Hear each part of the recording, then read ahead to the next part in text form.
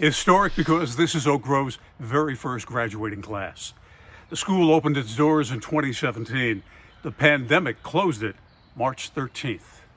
Oak Grove's first graduating class will definitely make history. We would be the first graduating class, but we wouldn't be the first. We'd be the one to actually graduate from home. It's not what graduating senior Colin Sapp had in mind when he came to Oak Grove 3 years ago. No graduation, no prom, no chance for seniors to enjoy their final year of high school. It was kind of heartbreaking, honestly, because we were going to be the first graduating class. Not only did we not really get our full senior year, but we didn't get the full first last senior year. Graduating senior Ashlyn Collis says she had already bought and altered her prom dress. She says she couldn't wait to join her classmates on the school's football field for graduation. It was really exciting. We wanted to make a legacy. We made a lot of traditions, so we set stuff that'll last in the school forever.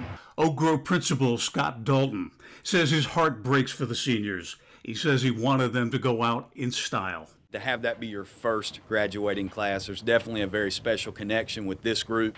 They have had a very non-traditional beginning and now ending to their high school careers. I think in the long run it's going to make them stronger and better people, and they have set a great example for the students that are in our lower classes and for the kids that will come behind them. So I'm very proud of them for the foundation they've built here. Oak Grove's first graduating class will make history. The message on Colin Sapp's homemade t-shirt sums it up. I was hoping forward to be the actual first graduating class of Oak Grove and walk the first people to walk the stage. How much did that mean to you? That was going to mean a lot.